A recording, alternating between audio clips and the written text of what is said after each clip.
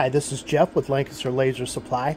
Today I'm going to show you how we do glass on our 15 watt UV laser. This is one of the finished products. I'm making another one on here. I'm going to put this one down. So first I'm going to show you the settings we use. Hopefully you can see that there. See if I can zoom in here a little bit. These are the settings I use on glass. This, again, is a 15 watt UV laser. Let me position this over here. So I already have it all lined up. Everything's ready to go.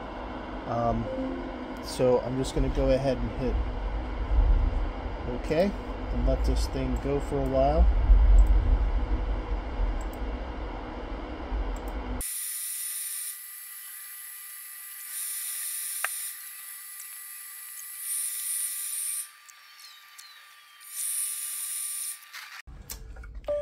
And there you go. So this is all done. This is how it looks. You can see a little bit of dust on it. Usually I have a fan on here, but I turned it off. So this is without scrubbing at all. It comes out super nice. There's no chips.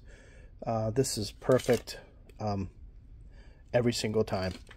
So this is how you do glass, 15 watt UV from Pascal. Very good machine.